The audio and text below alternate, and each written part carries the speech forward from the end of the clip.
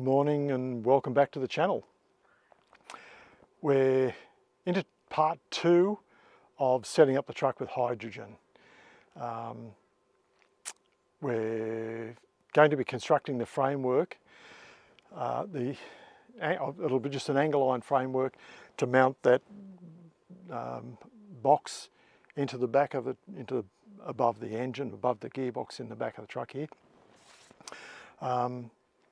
The unit itself will have the hydrogen generator and the 12-volt pump inside, and I'll show you again what's going on in that respect. But we're going to mount it up behind this frame over the back of the engine here. Try and give you a bit of a clearer indication. Just in the back here, it'll be over the top of the gearbox, and it'll be sitting in utilising these brackets that are existing here now.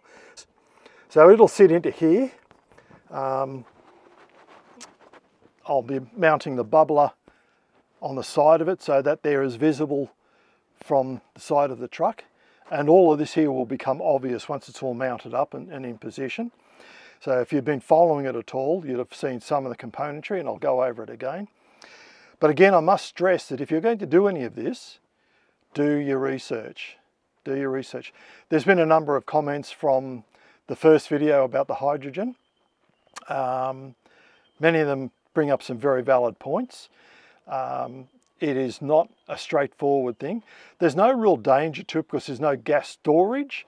It is hydrogen on demand, simply meaning while we're traveling along, driving along, this hydrogen generator will generate sufficient hydrogen within the unit to provide a boost, I'll say, to the engine.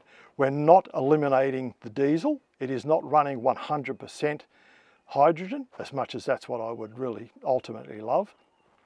It is a supplement as far as fuel is concerned. The idea of it is to enhance the diesel. It doesn't matter what the fossil fuel is, you do not get 100% efficiency out of fossil fuel. Using a gas, be it LPG or hydrogen or any of these other gases that you can use, it certainly gives you an improvement in combustion process, improvement in power and economy.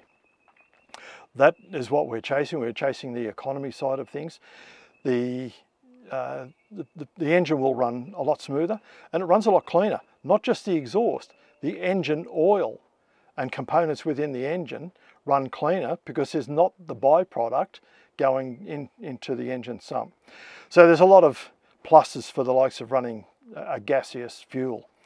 Even though it is considered it as a dual fuel, it's unlike running LPG. LPG is still a fossil fuel.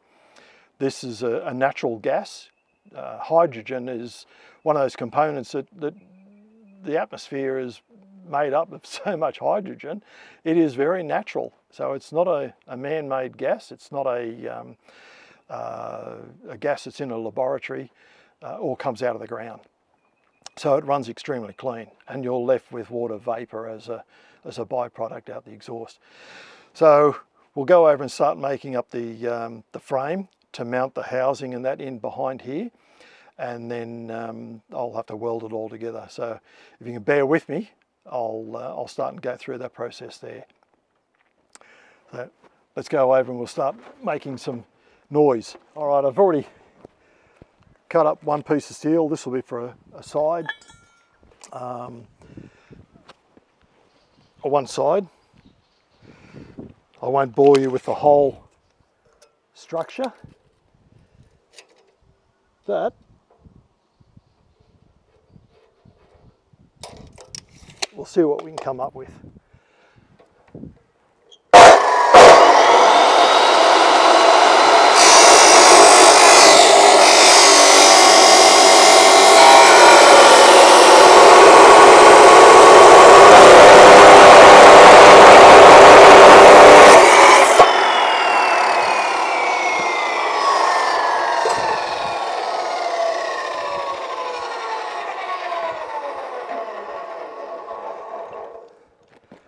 only problem with this is I've got to keep trying to change angles.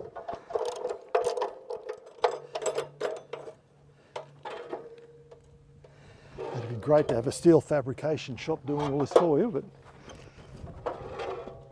I don't have that.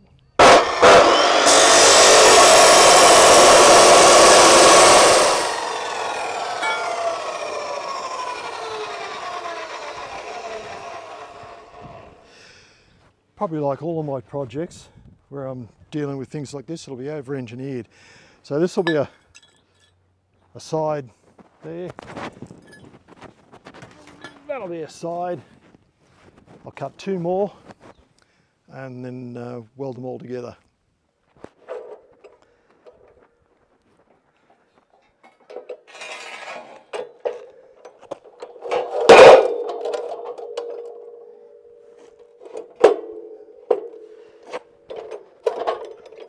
For those of you with a keen eye, you'll have probably noticed the old Sid Chrome ratchet. That's one that I had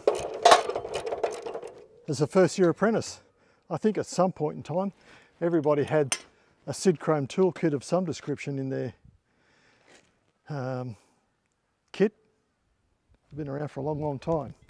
I think I got that sort of mid last century, I think. Good old tools. That's what I want to see. These that match up.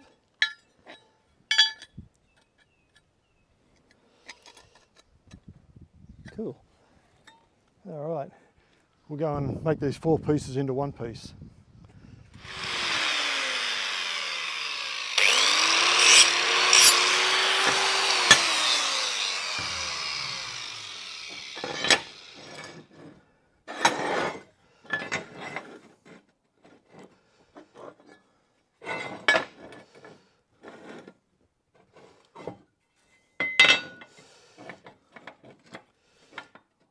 Okay.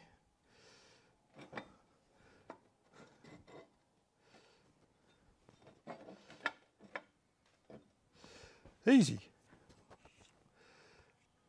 Grab some magnets.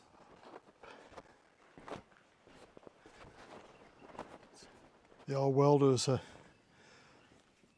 oldie but a goodie. I've had that since mid last century. Might be old, but it still does a good job.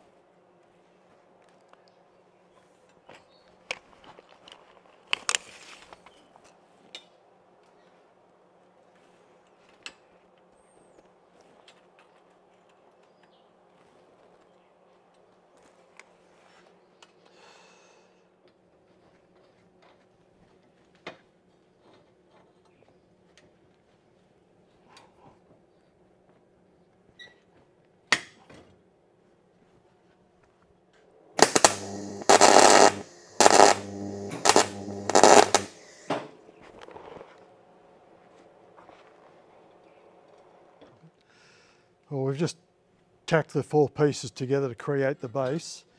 I'll set the boxing nut in there and make sure that that there fits up before I go welding any further. And then I can weld it all up. It'll be nice and strong. It's a good solid base. It will certainly carry the weight. Let's have a look.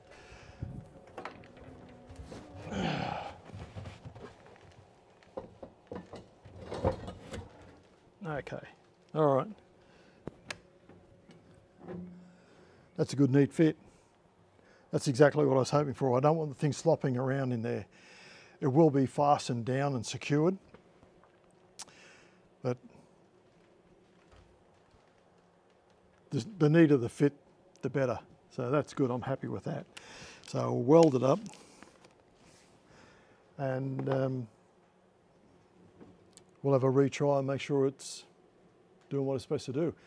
Then I can work out on the truck where I've got to make brackets and hang things from, and the likes of that. So that'll sit into the cradle behind the truck.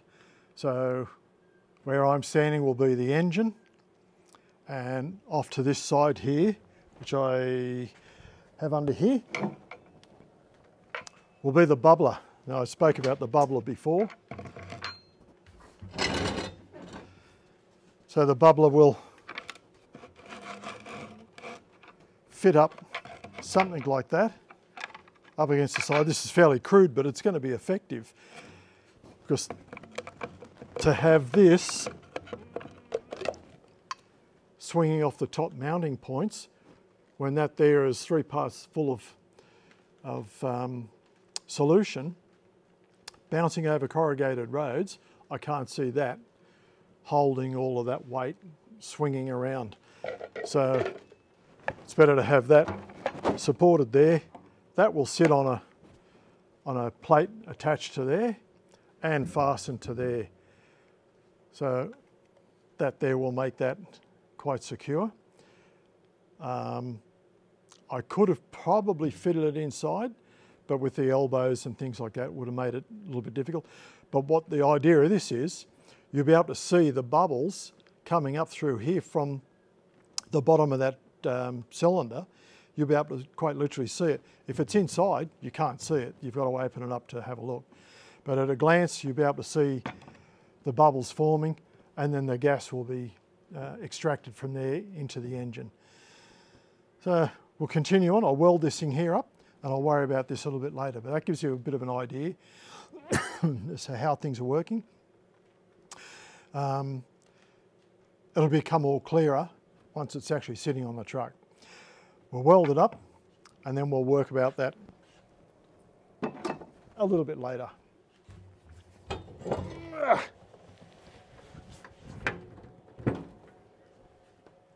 They're only heavy when you pick them up too.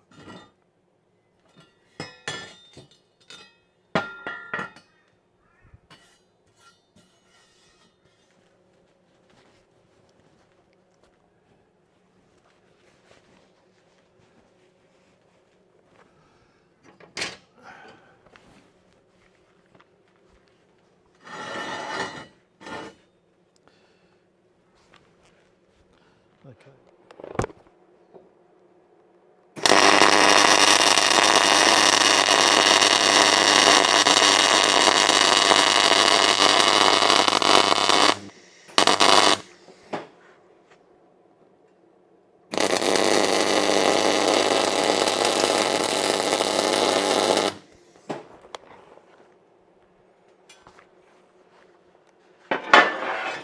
Okay, we've got the bracket welded up. I'm just going to size it up for placement. Now this is basically where it's going to sit in here. So it'll sit about there, just nicely between the engine and the house body, and then the unit will sit into there. So what I will do is work out brackets to mount that to this, and we'll fabricate all of that sort of business there. So it'll be an interesting exercise. I'm keen to see the difference in fuel consumption, and if it makes it run smoother like it did on my Land Rover, I'll be very, very happy with that. So for now, I'll say cheers from Team Detour, and I'll continue on with this. Keep your eye out for the next episode, and I'll have the whole thing sitting in here with probably a better explanation as to how everything goes. The further along we go, the clearer it'll all become. So cheers, guys.